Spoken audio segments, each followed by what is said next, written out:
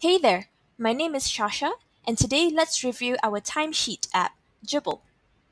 Once your team has started clocking in and out, you can view their timesheets to know how much time they spent at work.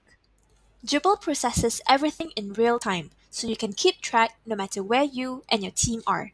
In an instant, you'll be able to see how many hours they worked in a day and who has worked overtime. They're marked in red.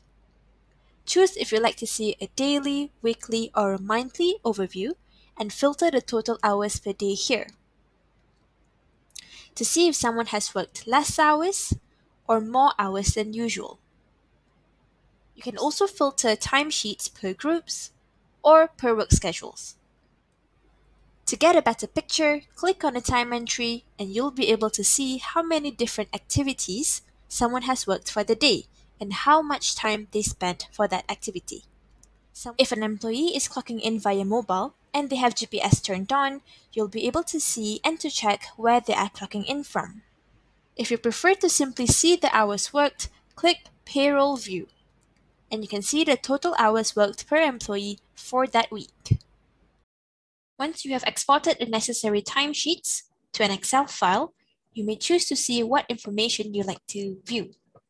Firstly, we have the team summary. This is a weekly timesheet, so you can see the overview of the whole team for the week, the hours worked, the overtime calculations, and the total hours. We may also see a summary per member, how many hours they worked in a day, how many overtimes, and because I did not mark rest day, weekly overtime, and also public overtime, so it is not calculated.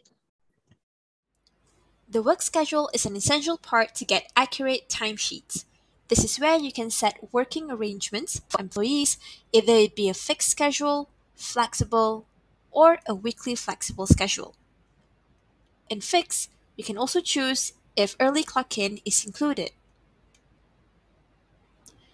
And you can set break times.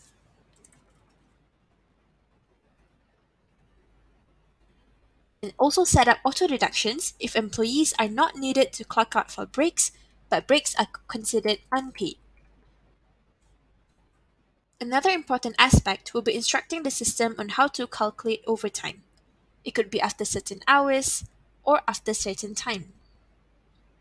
If a company practices rest day and public holiday overtime, just simply enable those. Choosing the overtime rules here will ensure data is tabulated correctly when you export the timesheets. The work schedule can then be assigned to different employees and different groups, as well as assigned to specific locations that we call geofence.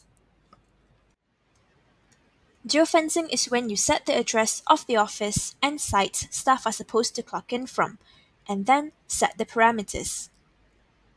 This means if an employee is outside of the radius and you have assigned this location to them, they won't be able to clock in. Policies can be made for the organization under time tracking settings. Simply choose what restrictions you would like to apply to your team. You can also set reminders as well as work schedule restrictions, which allow employees under the fixed schedule to clock in early, to clock in late, or clock out early up to certain minutes. You may also set auto clockouts here so that employees can clock out automatically in the Jibble system after certain hours or after a certain time. Now that you have seen how much time employee worked from the timesheets, you can go to reports to see in better detail what they worked on. Filter the reports to their requirements by grouping, subgrouping, and filtering per locations, members, schedules, activities, projects, and clients. Once you see the pie chart overview, simply scroll down for a better breakdown or download the Excel or CSV files.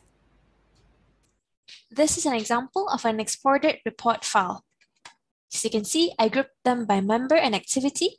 I did not change anything under filters, so you'll be able to see the members and what activities they did throughout this week. I hope this overview has helped you to understand our timesheet app. Be sure to give us a try and let us know if you have any questions.